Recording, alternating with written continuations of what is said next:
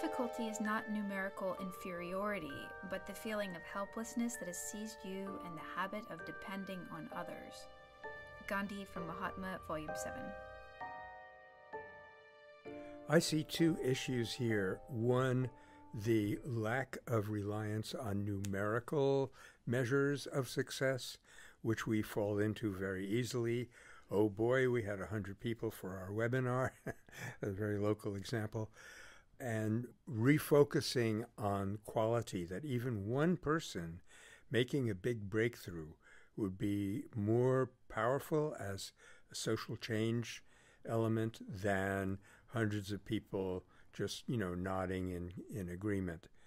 The other thing I see is the emphasis on inner as well as outer changes.